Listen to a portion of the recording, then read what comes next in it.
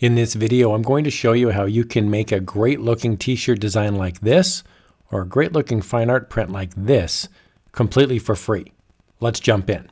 All right, the first thing you want to do is grab a silhouette of a country. So I'm on a site here called SVG SILH, that's short for SVG Silhouette. And I've typed into the search term here, Canada, which is where I live. And I'm going to grab this Canada map right here. You can download the SVG file. You can also download a PNG. I recommend you download the SVG file. That's a scalable vector graphic. It'll be a very clean vector file that you can infinitely scale up. So I'm just going to click this download SVG file. It's going to give me an option here to download this file to my desktop computer. Next up, you're going to grab a background, and in this case, I'm going to select stars. So I've gone to a site here called Pexels. It's completely free to use.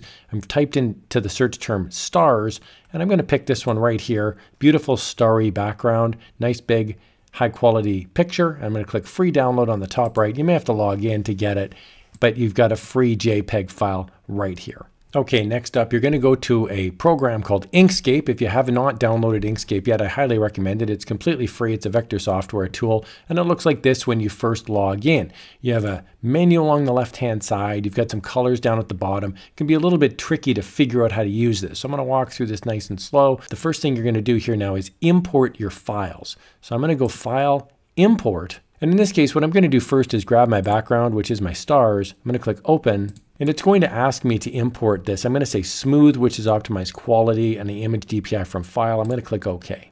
All right, so I've got my big background here. I'm going to make this nice and big. I'm going to put it right there. And now I'm going to import my country. I'm going to go to File, Import, and I'm going to pick my vector file. I'm going to click Open. Because this is a vector, it's going to ask me a different question. It's going to say include the SVG image as an editable object. I'll say yes.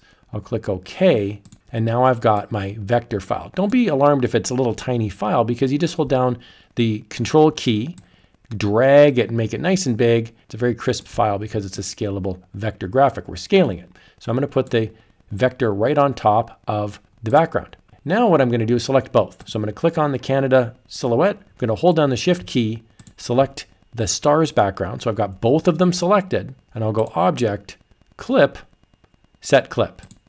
From here, I've got now a big stars image that I can now move as one image. I can make this a tiny bit larger, and I can now put this on a t-shirt. And then I'm going to make a word underneath it. I'm going to click the text button, I'm going to drag it, and then whatever you've got as your text up at the top, you may want to make it a slightly bit larger depending on the size of your design. I'm going to make it a 500-point font, and I'm going to type in the word Canada.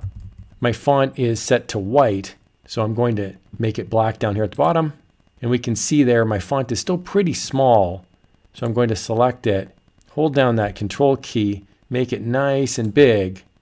I'm going to put it right like that. And now this is going to be my design. If I wanted to make the text white, for example, I simply select it and then go down to the bottom and I pick white, and you'll see now it changes to white font or gray font, whatever font color you would like. If you'd like to make the text starry similar to the country, here's how you do it. You go File, Import, import your stars design.